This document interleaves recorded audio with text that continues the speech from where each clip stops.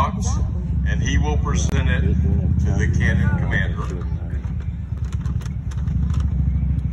who will now place the round into the barrel, and then the rammer will ram the charge to the end of the barrel, giving it a good whack. Now the powder is in a pouch. It's actually, we use aluminum foil, but actually it was in a cloth patch.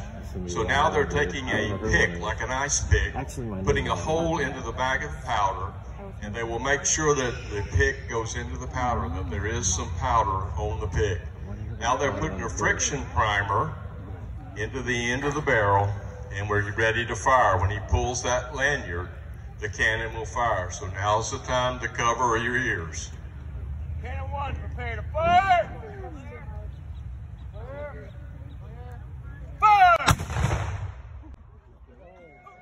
There you go. That'll Think wake about you if up. you had 5